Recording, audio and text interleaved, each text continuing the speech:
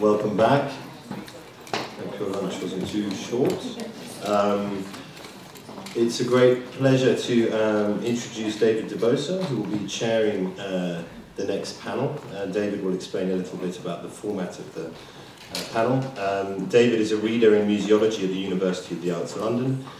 He's the co-author of Post-Critical Museology, Theory and Practice in the Art Museum. Other published works on museum culture include Fugitive Direction, Reflections in the Troper Museum, and Engaging Reciprocity, Exhausting Critique, Countering Spectacle. David trained as a curator after receiving his degree from Girton College at Cambridge and awarded his PhD in art history from Goldsmiths. During the 90s, he curated public art projects. He was senior lecturer at Fine Art Theory at Wimbledon from 2004 to 8, and he remains at UAL, where he is currently reader in museology with responsibility in leading the MA in curating and collections, and of course is a co-investigator on the AHRC project, Black Artists and Modernism. Thank you so much, David. Thank you. Thanks, Nick. Thanks for that introduction. And my thanks, of course, go also to your co-conveners, to Susan and to Sophie for the organisation of this conference, which I'm sure you'll already be feeling the heat as I have, as the days have been going by. And of course, thanks to Jantine and to Ron here and the rest of the team at the Van Abbe for helping get me here anyway in one piece, and for feeding me to the standards to which I often demand. Speaking of food, usually, you know, for conference goers, will know that this is usually known as the graveyard slot, because people have usually come from a very healthy lunch and perhaps haven't had quite as much coffee or something stronger to help get them through the rest of the afternoon. So to avoid anybody falling into their laptops, what we're going to do is we're going to change the format a little bit this afternoon, ladies and gentlemen. We're changing the format. We're not going to deliver papers as conventionally one would do in the afternoon session. Instead, what we're going to do is we're going to speak to one of the challenges, which is at the heart of the Black Artists and Modernism research project. And that challenge, as we've spoken about over these past couple of days, is to speak directly from the work. The idea is not to speak about the work and to bring forward a whole set of well-rehearsed socio-political frameworks. The idea is to start from the work and start with observations about the work in order to bring forward issues like materiality and to ask ourselves about the kinds of, if you like, the kind of formal approaches that we may take in terms of looking at the work. So to facilitate that, we will be in a moment asking ourselves to have a look for 10 minutes or so, 5 minutes or so, to have a look at the film Steps by Stanley Brouwn from 1988 to 89. And after that, we will develop strands of conversation and dialogue with our three invited guest speakers this afternoon. And from that, hopefully, we will open up a whole series of points of discussion with you this afternoon. So leave it now to me just to introduce them, those speakers who are welcome to the stage to join in our conversation.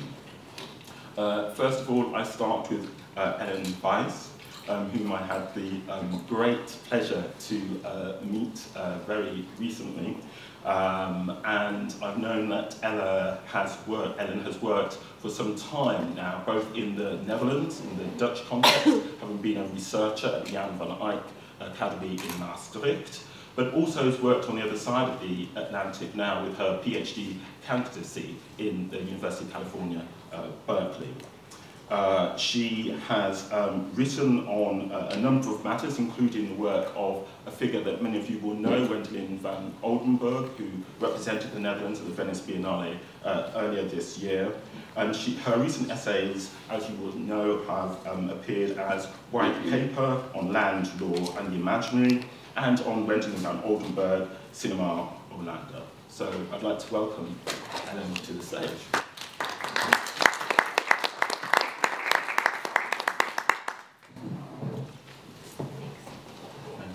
Great to see you. Okay, I also welcome someone with whom I've had the pleasure to work over a number of years now.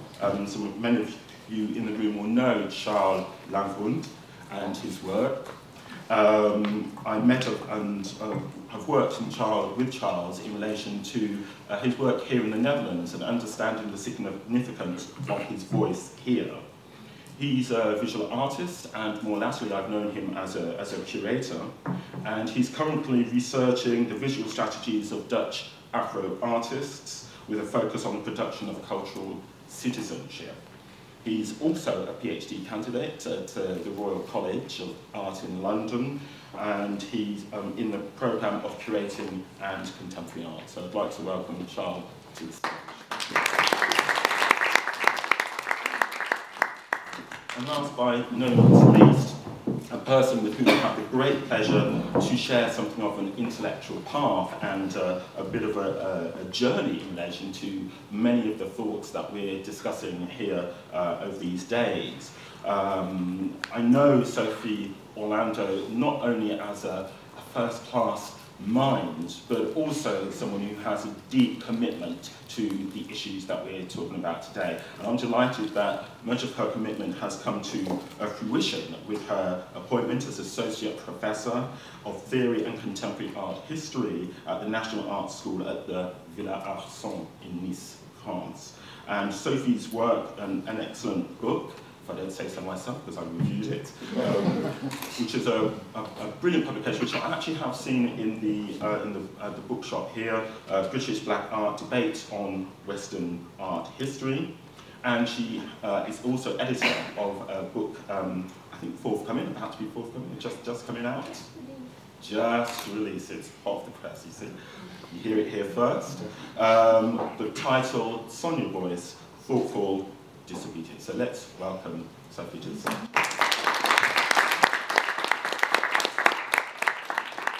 Okay, so with your permission, ladies and gentlemen, we'll have just a few minutes of the film for those of you who weren't able to catch it during the break. Just about 5 minutes, and then we'll go into discussion.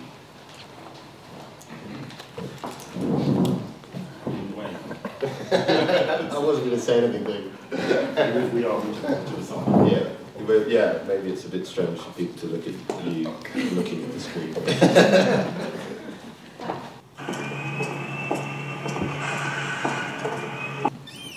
Thanks for enabling all that to happen and for bearing with us. I wanted to start and just kick off the discussion. I know that each of our speakers has thought about the questions raised by this work in a great deal of detail. But I just wanted to kick off the discussion by raising a point that which came to me when I saw the work. And this is the question of the flaneur. And I think particularly because in looking at the work, I saw the spaces like the Rue Saint-Martin, the steps, the 100 steps, and the Boulevard Sébastopol, and these spaces which immediately made me think about this whole discussion about the flaneur, the wanderer through the city streets, through the urban landscape. But I did think that within the work, there is a sense in which this is flaneury, but without the flaneur. I was constantly asking myself, where is the flaneur? Can I see the flaneur? Who is this flaneur? And the whole sense of the personality of the flaneur seems somehow to be absent, or absented, or evacuated from the work. So I wanted to start that and just maybe get some comments around that, this question about absenting or evacuating the Ellen, would you like to? I mean, I guess the way I started my paper, or the work I was starting with, the work of Brouwn's. Am I saying his name? If I say Brouwn, is that right? In Dutch. So. Yeah, sorry, I'm not sure how to pronounce it Dutch, but is the sort of foundational work of his self-negation, which began in the early 70s, so the time at which he began to refuse to give interviews and refused to have his work reproduced, and also his kind of exhibition history. So when you look at like he was in like 6 documentas, and when you look at his page in the catalog, there's nothing there. He's represented by a blank page, and I think we have to read that as an inquiry in, like, as a theorization of biography itself, and that is the work from which all of his, for me, that is the work from which all of his other works flow. So we have to read this position as kind of a continuation of that work. And I think what's really interesting about this film is kind of like his liminal material presence. Like in the first scene, you can hear his breath. And then in one of the Paris street scenes, you can see his shadow. And I think consistently throughout his works, there's this kind of there's a persistent material presence of his specific body, which is also but at the same time he's refusing a kind of total image of himself, or kind of total either discursive biographical figure or kind of literal figure. So that's one rumination. But Sophie, I'd like to, yeah. In my sense, when we look at this image, what we see is a trembling image. So I agree with you. We hear the sound of the step, we hear somebody breathing, and we hear, so we hear the city, but we hear a lot about this body. And we see a trembling image. So what we are looking at is a subjective view. Mm-hmm. So I agree with the fact that it's not about representation of a body walking, but this is about the body walking, and we see the view of this body. So this is specifically a subjective view. And I was really struck by that. I was thinking about Donna Haraway and a situated practice here, because this is about technology of viewing. So this is an image of somebody looking at the streets, looking at the public space. Charl, what do you yes, I'm listening. What I felt most strongly when we're talking about this film specifically is the space that was left for the viewer to inhabit. And so this, I will talk from my personal position. I feel, because I am of that age where I remember these streets in those days, and in a sense you're kind of like reliving the space, looking for signs that will trigger your memory, or that you're like, I know this, I remember this. Strangely enough, Amsterdam looks extremely clean in this film, and I remember Amsterdam being a complete dirt hole in the 90s. So it also challenges my memory in a sense. So what I find most, what strikes me best, is this space that can be inhabited by me as a viewer. And of course now we have our mobile phones, etc., so we're more used to this.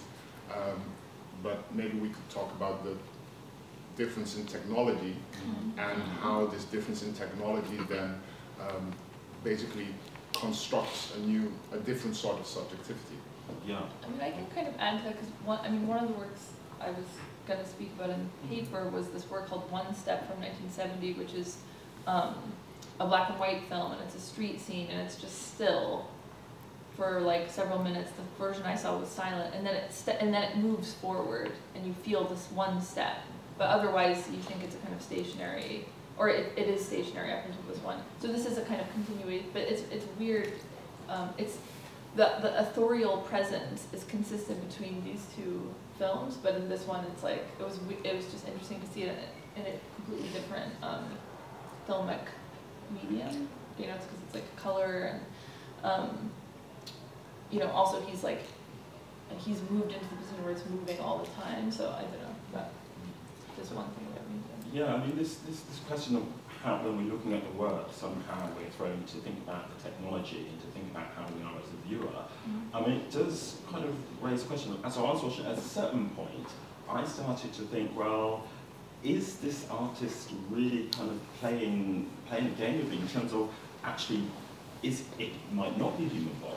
I mean, it might actually be a machine carrying machines, and there might be kind of extensions of a machinic presence. And there's only one, I'm not sure if we saw it in the actual clip here, but there is one, the shot where you see a shadow, just the outline of the top of the shadow, which I thought, well, that's been thrown in just to kind of throw off that particular presence. So I wasn't sure whether the artists themselves had thought about that. Charl, I know that you made work some time ago. Yes, I believe my first year in undergraduate art school. I was living in London, and I believe we were speaking about the flaneur back then, and it was on, what's this street called? Brick Lane, around Brick Lane, where I made this work where I actually counted my 1,511 steps that I had to make, I believe, towards the subway station or something. Anyhow, I recorded it, I played it for the tutors, and they were like, yeah, well, whatever, so, and then it went into the files. But it's a CD, and so as I was watching this film, I was wondering this idea of the flaneur, of course, but then again, I was wondering how many people have actually counted their steps. Because this idea of counting your steps is, before we had the counters, of course, you know, you have an idea of distance, but you don't know how much steps you're actually taking. And this concept, because from here to there, that's a lot of steps from here to this door, if you haven't done it, right? If you actually counted them. You know, so I was just wondering how many other artists have played with this idea and executed it in one way or another. It was just a question. Yeah. I think that one of the things that's picking up on the point about the step as measurement, you know, in the sense that, you know, certainly in called imperial measuring, imperial standards, you know, the sense of the hand as a measurement, and such like, the step as a measure. And we talked about I know, these other works which kind of bring the step into a system, if you like, of measuring. And as Sophie, you're interested in a work, one meter, one step, one foot, one... Well, yeah. Well, first I have to say that we discussed this work with Charl during a seminar a few months ago. Yeah, at the state. At the study with also Nick, which is, good, if you like, and Landvreugd. And the reason why I picked up this work, this specific work, is that it was about aluminium. It was a physical piece, kind of what we could rely. Well, how can we put this? This is a series of square, aluminium square of different size, and so the size are a meter, a step, a foot, and an L, lying on the table. And usually this work is set in this way, where there is the same amount of millimeter in between the different aluminum sheets. So I was very interested in this work because it's not about the abstract relationship between a measurement and a distance, but this is a physical piece. And when we were discussing this work, we realized, I think it's you bent over the sheets of aluminium, and we discovered a signature on these sheets of aluminium. So first of all, our body couldn't reflect in these sheets of aluminium. So it wasn't a mirror, it was a blurring surface. But also there were a signature here in these sheets of paper, which was very confusing for us because it was manual signatures. So it was very strange to see and to question why Stanley Brouwn asked to do his manual signature on this surface. But it wasn't the stamp, it was No, it was a manual signature. Really... Wow. Which is which is a way to bring these sheets back to another type of work, a two-dimensional work, like a piece of work that could be presented in that way. So it was a very interesting moment. Yeah. But I guess he's always kind of like displacing his authorship in a certain way. Like I'm thinking of the first work that I've never seen, but in doing this research, I found described quite a few times, which was that like the first work he's made in the sort of conceptualist vein, if we want to call it that, because he destroyed all his work before the 1960s, if I understand understand that correctly. But he made this work where he put like paper down on the street, and bicycles and cars made marks on it, made marks on it, and then that was kind of led into this way Brouwn, which is these this participatory work where he asked people to give him directions, but then he would stamp it. So there's this way. I mean, I was thinking about that work as like how do I put it? Like as a kind of he's kind of recording someone's personal experience of the city, or personal experience of like memory of space, and then is taking that away from them, is claiming that as his own authorship, but in a way it kind of takes the space away from everyone. It kind of is like an authorial gesture that negates the possibility of authorship at all. So I think there's a way that that connects to, like, that's why I was asking if it was the stamp, because in this way Brouwn it's a stamp. But it is interesting that in the case of this kind of this other kind of material, he's choosing to, I mean, there are questions, aren't there, that are put with the work in relation to the nature of the artistic signature. I mean, this is kind of part of the whole question, and I'm not sure whether, I haven't seen that work that you're talking about, but I'm not sure whether that in itself is part of the game.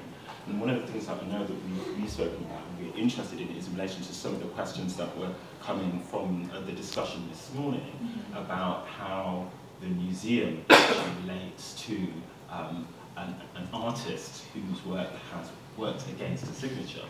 So, and how critics and criticism and how the art world itself can respond to an artist's work whose works against a signature, and whether that we can actually imagine for how long a strategy that has been quite effective, for how long that might be able to last before the critics and the art historians and the journalists and the writers start to try to produce a different kind of figure, a different kind of image of the artist.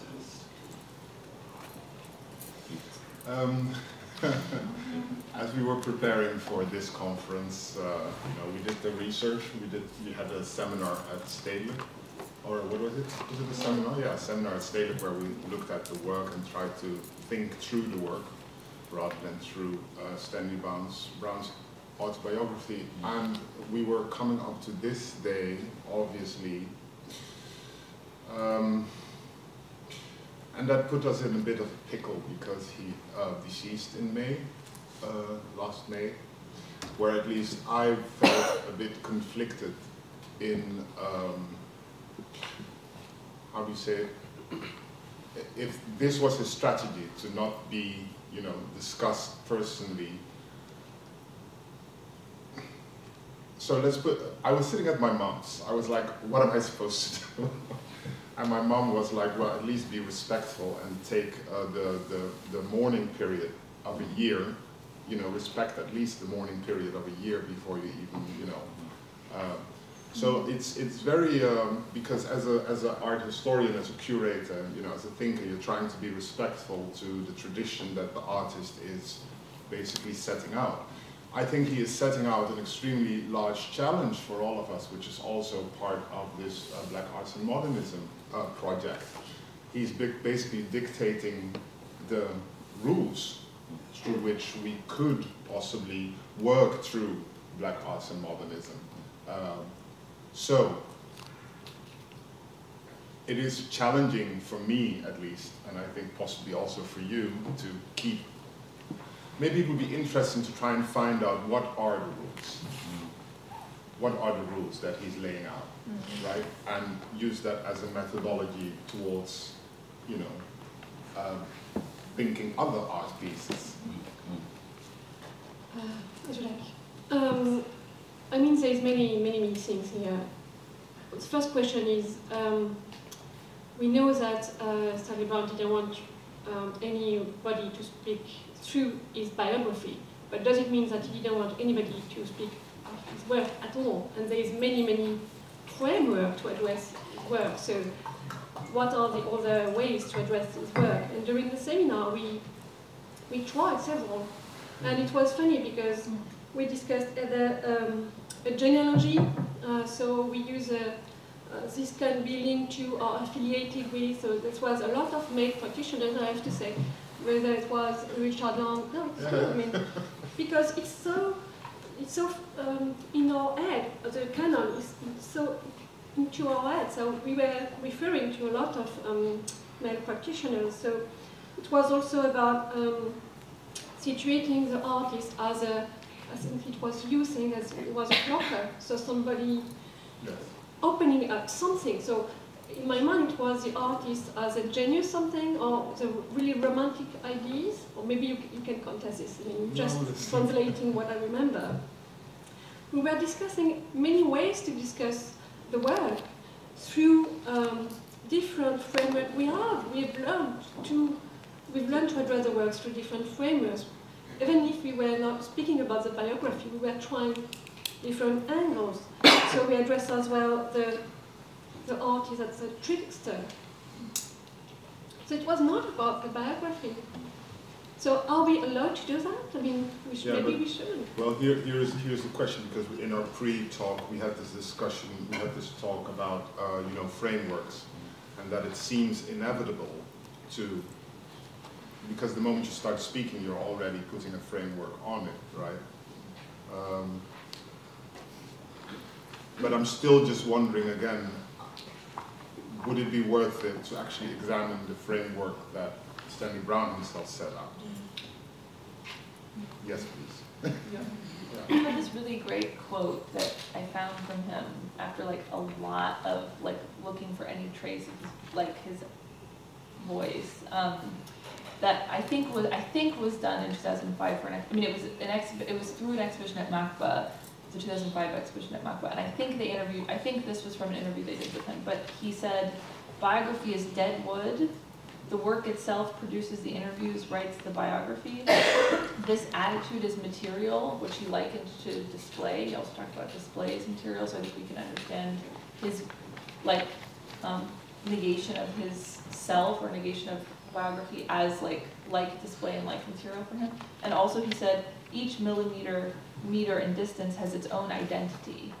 And that I was really like fascinated by, because he was like it was like he was displacing or placing identity in these kind of universal increments that he was utilizing or something, like he was falling into the work as he collapsed out of it or something. So I think there is definitely like a theory of, there's like a deep theory of kind of a biography and of identity at play here.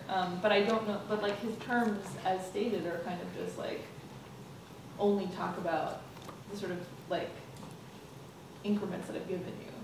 Like speak within this frame, I think, would be my understanding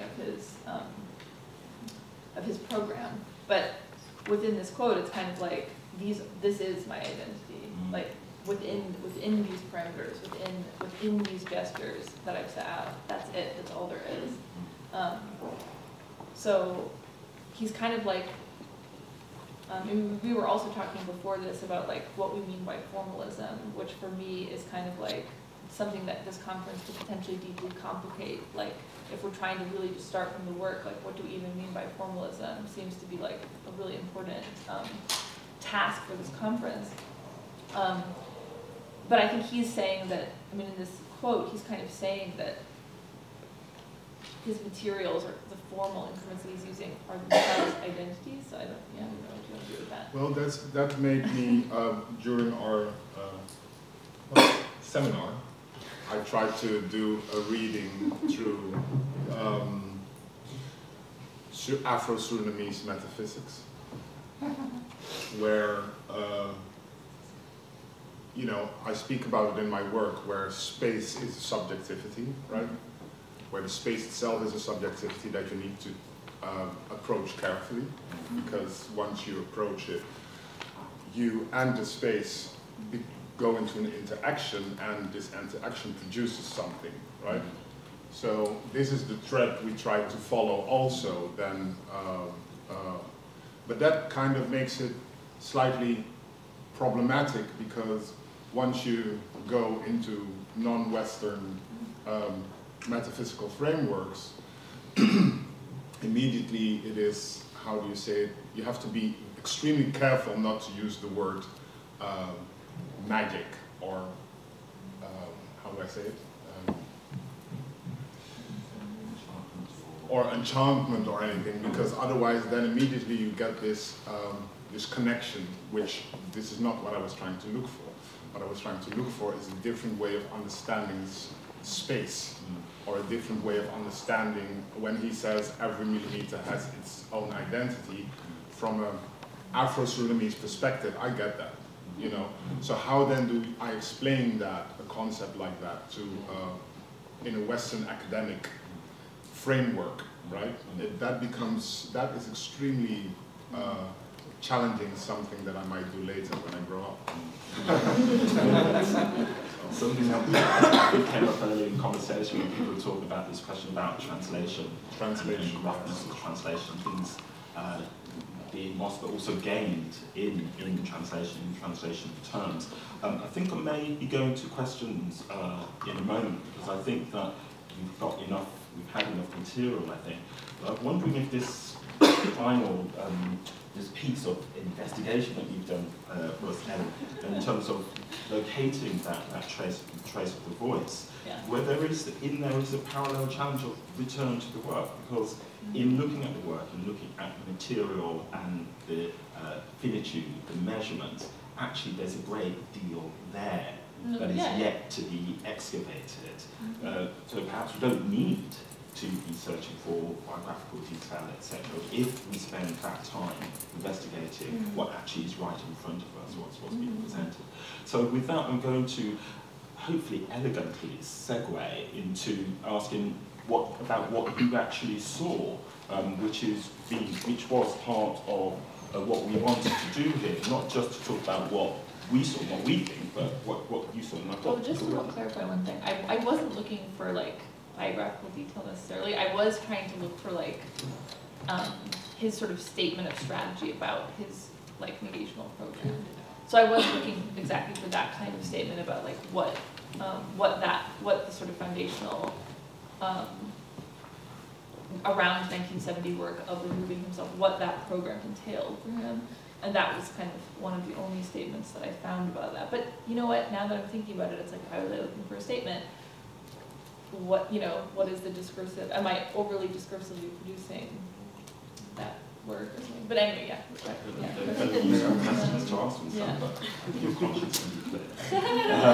I've got 1, 2, 3 questions. I'll just go in order of appearance. It's kind of popcorn, meaning it's popcorn. So 1, 2, 3, and then 4.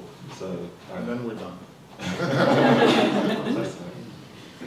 Hi, thank you for that discussion. I happened to be in here in the space while the entire film was playing, and I've written about 3 pages worth of what I've seen and what sense I'm making of this particular piece of work. And I just wondered whether it's possible to just relay some of that. Yes, please. So I suppose for me the first thing that I was noticing was the way in which the camera is being used, and not just the way it's being used, but the way in which there are other kinds of associations with the camera being used in that way. So for me, it spoke to a very televisual kind of language, which kind of took me on another kind of trail, which started to think about reportage and the ways in which when one sees news reports where the camera is moving that way, it's often in a space of siege somehow, or some kind of embattlement, which seemed to me to be really at odds with the very mundane everydayness of the actual scenario. So I started to kind of go along on that trail and wonder what that means to constantly have us adjusting our eyes constantly in that sort of space. May I respond to that very quickly? Yeah, please do. It's what I found in relation to what you're saying is the 88, 89, that moment, that just before moment, that just so. Makes sense what I'm saying, right? Good. I mean, just to add to that, first it's a very European piece because all the cities are based in Europe. And also, maybe if you have been here for 40 minutes, you can see how hard it is to look at it. You can look at it few minutes, but after a while it's becoming very impossible. I mean, you have a headache, so it means something not to be able to look at someone's looking at something else. I mean, it means something, I mean, at least for me, to be unable to look at it for 20 minutes. Yeah, yeah, I get that. Can we go and maybe come back to you for some Who's next then? I'm being just over here, just being trained with the numbers. Thanks. I also really appreciated the challenge of speaking with the work and thinking with you about this, and doing that made me realize what a pity it was that we didn't have the paper on the death of the author at the very beginning of the conference, because the biography being dead wood responds, I suppose, to Roland Barthes' 1967 piece, which he wrote in response to Brian O'Doherty's commission, which brings up a few challenges for us. I mean, he is enabling all the people around him to see him when he films, but he is not enabling us to see him, and also when we see the work, he's not enabling us to walk, and all of those kinds of things. We're being stifled. We're not allowed to see the work in full color, not moving around, so we can't make as much sense of the world around him as he potentially could without having the camera to look through. So it might speak to the difficulties that the death of the author theory brought with it for, say, women and people of colour at that very time when they wanted to voice what their biographies were, what their experiences were, and were being told, no, the biography is dead wood. And yet I think Brouwn does yet another thing, and spins it another little bit further, beyond even us perceiving a kind of a generic, universal human being. It's not just the very clearly identified 100 steps or 1,000 steps which give the impression of being very well measured and so on, but he's also making us see the failings. It's not just a sort of a generic hobbling of the camera. In the last piece, before Nick turned it off, I thought I sensed he was limping. There was something more human going on. And also, he's not entitling it 100 steps or 1,000 steps. He's saying 5,026th step to whatever. So we know what the time of day is. We know that he's done quite a bit of walking already on that day.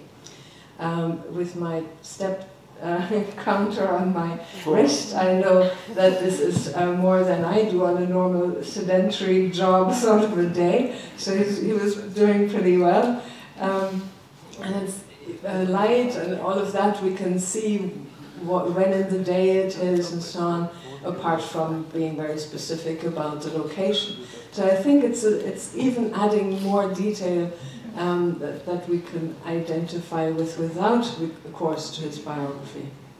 Thank you. In which case we'll go back to where to be collecting these comments and observations. I think there's one here and then one at the back of the desk. I'll just say that to respond to your comment, it is interesting to think about it in terms of like what other vision of the personal is political does this offer? You know, because he has these other works where he'll measure, like he has these other works that are like one step equals this specific, one step his body equals this many millimeters, you know, so there's this kind of like insertion of a very individual body in relationship to like bureaucratic systems. So yeah, I mean, it's a very different vision of personal as political. So I've got yeah, and then if you could pass it back, you're going to finish then. After I finish? Yes, please. Yes. Politeness is not a pretense, it's real. Please go ahead. by quoting you, David, I wanted to speak directly from the work by what we look at now, giving us the details of the artist, the title, and specific times, locations as punctums, as well as the number of steps, as suggested, perhaps relating to the geographicality of steps between two different locations. But I'm also, by looking at this, I'm visualizing it as gaps between the visuals, between the recorded videos.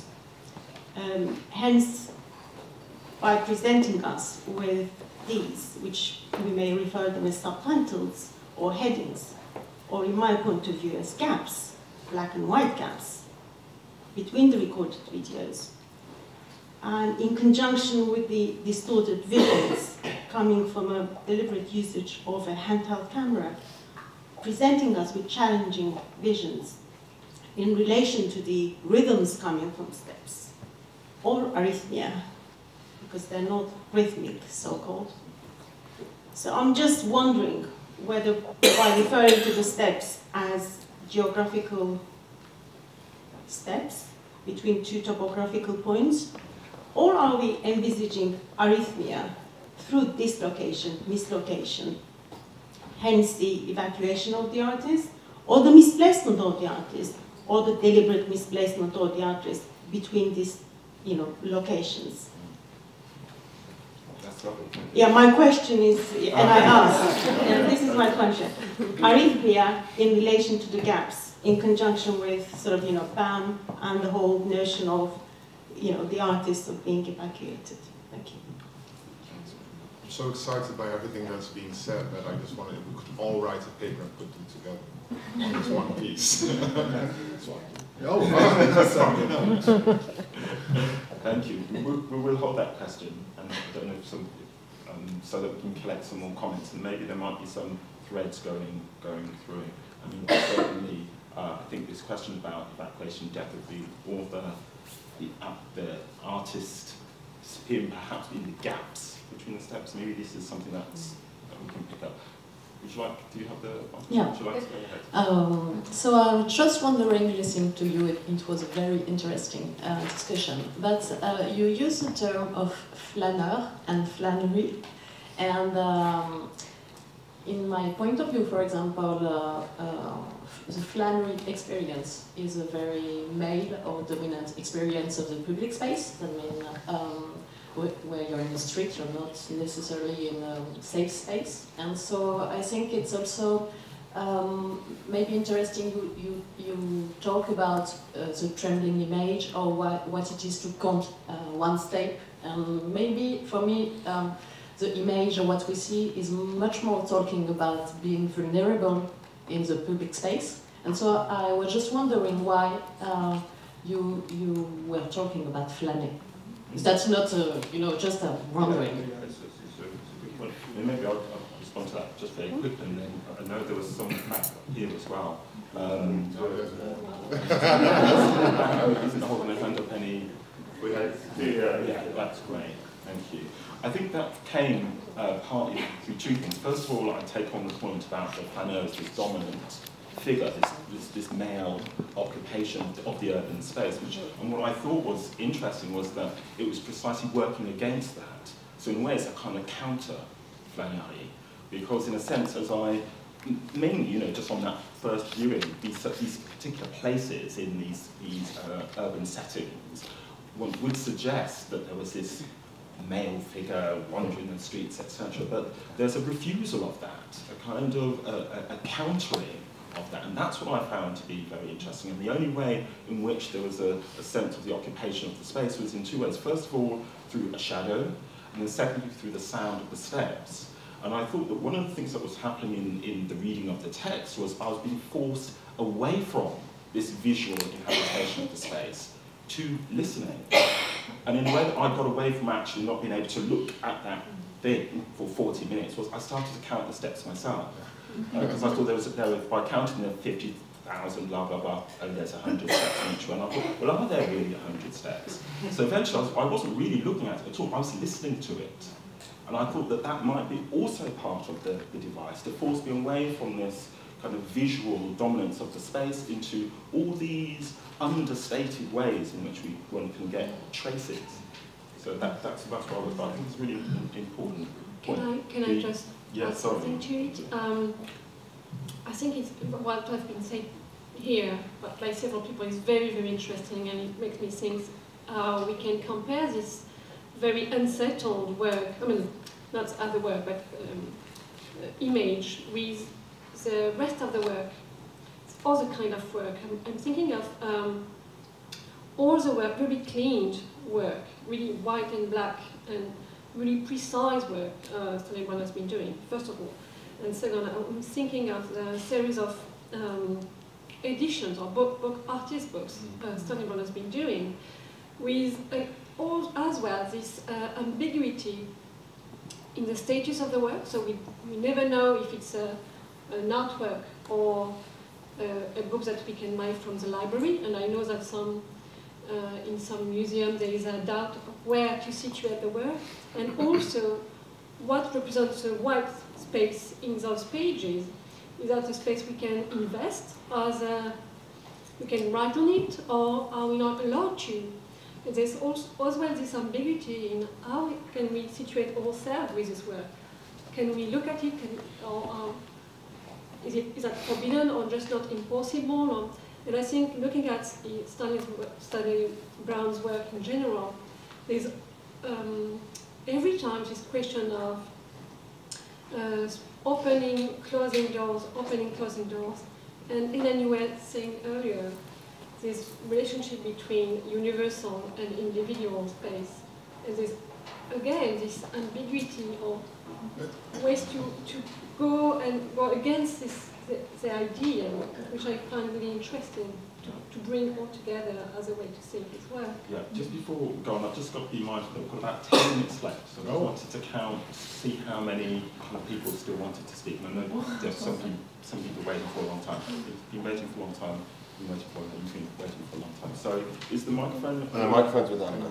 Okay, so 1, 2, Stephen, 3, 4. So if we could have 4 more questions, and then we'll close. So yeah, it's more of an observation, and it kind of picks up the thread on the planner that was referenced around public space. And I'm now being a boring art historian and thinking about art historical referencing, and remembering quite vividly a wonderful feminist art historian colleague being insistent that women can't be flanners.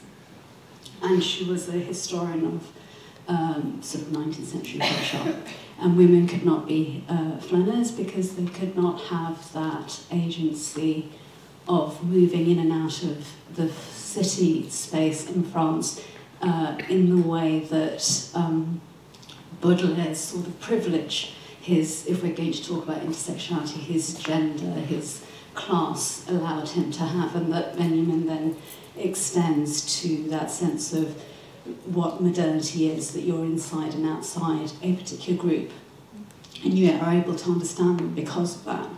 So if we then extend that logic of this sort of insistence by feminists that women cannot be flâneurs, can black men not be flâneurs? Is there the same kind of problem of an African man in a European city walking through it, who, if I'm thinking also now of Lubaina Hamid's very striking relating of her experiences of being in Britain in the 80s, she was very visible on the street and invisible in the media. And so I'm wondering about that sense of whether when you're walking a particular subject position, we're talking about walking through the streets, is hyper-visible. Can they be a flaneur? Because are they able to slip in and out? And I'm now suggesting a dialectical engagement with what's outside of the screen and what's inside the screen. Okay. Great, thank you very much. I think what we'll do is we'll just collect the questions and take some final comments from the panel, just to help us minimize the time. So we did have But the sound. everyone. Okay. Yeah, thank you. In terms of the questioning of art history, I wonder if Brown's rejection of biography has anything to do with the founding moment of art history, which is, of course, the lives of artists. And I don't know if the panel could speak to his specific rationale for rejecting biographism. But in Vasari, for example, there was a clear connection made between the value of the work and the biography of the artist, which was there as a pleasurable narrative to be shared and circulated among a very wide readership. Thanks. We'll again collect that and come back. I think that's a very interesting point, but the minute someone tells me I can't do something, I want to do it, of course. So for me, Stanley Brouwn was always a very intriguing name I'd never investigated. So I didn't know that he was from Amsterdam, I didn't know he was black. The first minute I saw the film, I first of all thought, well, this has got nothing to do with the experience of walking down the street if you're an ordinary person with binocular vision.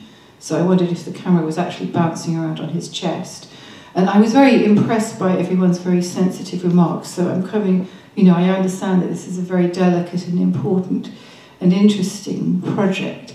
I also immediately thought, because it was on the French Boulevard Sebastopol, that he's not using beautiful flaneured spaces, he's using very boring streets sometimes, full of traffic. But also I thought, at the time, I'm having my slow conversion and understanding how much I preferred Eugène Kosakovsky's Paris project, which seemed to me kind of sharper and more intelligent and more topographical and this, that and the other. But then when you talked about Afro-Surinamese metaphysics, then I began to realise that there was more in Stanley Brouwn. So I just quickly discovered what I could discover about him, but I wanted to give him a word because in Art and Project, when he showed in Amsterdam in 1969, he did say this very metaphysical thing, because I think that if he says something metaphysical, we don't need to be restrained to formalist responses. He said, walk during a few moments very consciously in a certain direction. Simultaneously, an infinite number of living creatures of the universe are moving in an infinite number of directions. So I just wanted him to be allowed to make his metaphysical comment. Yes, please do. There's no reason why formalism can't be metaphysical. So just to go through, but then I think we are. Lunch is not at, dinner is not at 7, but at 7:30.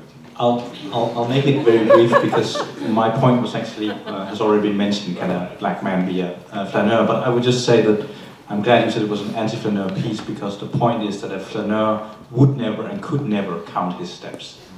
That would be impossible for a flaneur. Okay. I think we're going like to go there's a to... freedom to not allow yourself or something. I think Lots of hands going up. there's so many hands. He is I'm really going to interesting, just isn't go he? to the final comments from the table, because I just want to wind up. I've got 2 minutes left, and I would like to just have some kind of summaries, if I may. There'll be lots of time in the plenary. Exactly. Lots of time, loads.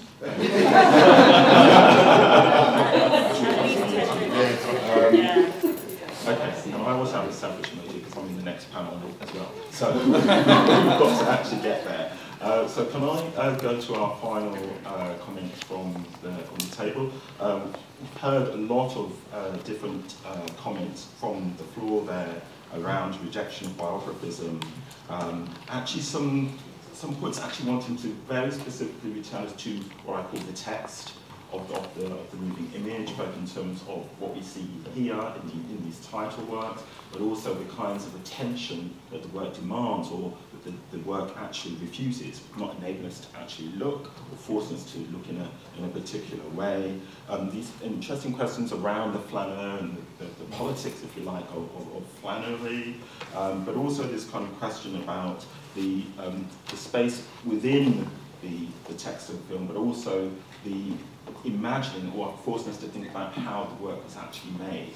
because obviously a figure walking down the street with a camera, either holding a camera or a camera hands on their chest, is obviously going to be hyper visible, and yet that message is being evacuated.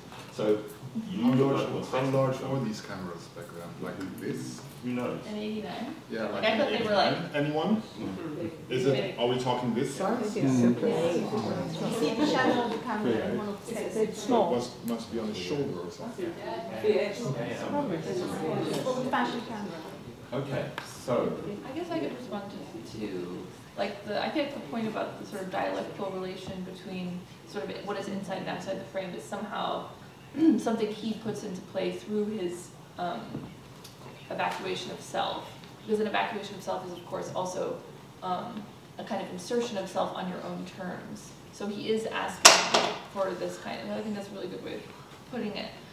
The point about Vasari is like really interesting because one of the comparisons I've been thinking through, although the point in the first panel about like the kind of politics of comparison, I've really been, like Susan's point about this like injunction to compare, I'm kind of rethinking in terms of this comparison, but I've been thinking about Lee Lozano's boycott pieces, the boycott women piece, but also the general strike piece, and how in her terms that was really a rejection of, after dematerialization, the commodification of the figure of the artist and the rejection of that form of commodification. And I think what's interesting about this is, although Brouwn doesn't engage in like the kind of terminology of revolution in the way that she does, and he doesn't have like an explicit market critique that he verbalizes, I think that by the very fact that he also, it's not only like interviews or kind of biographical material that he disallows, but also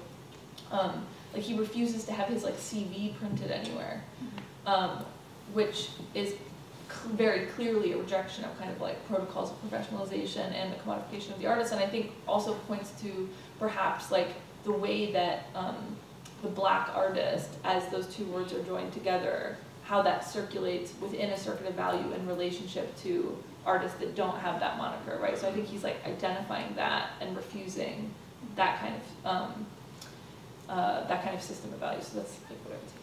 Thank you. As a not a response, but follow up on that. This is basically exactly what my thesis is working with, this paradox of,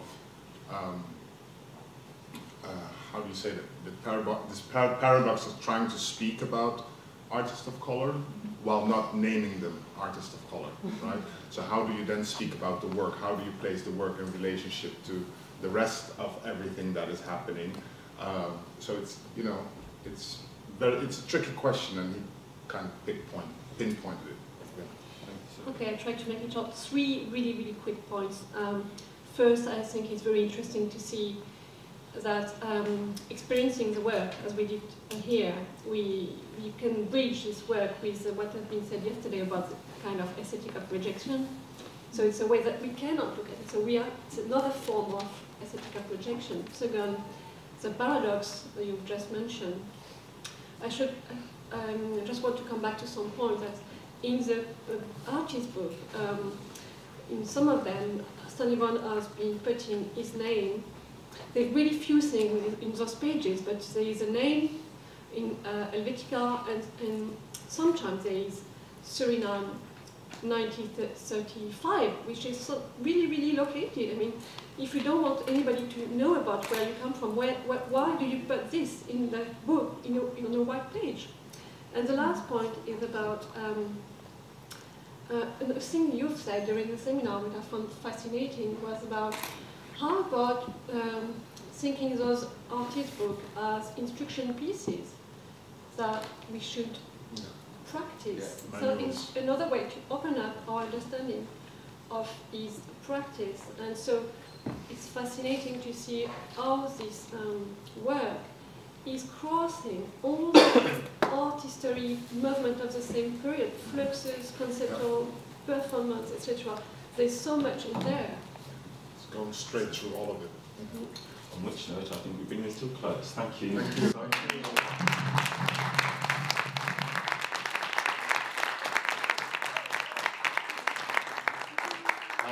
Just to say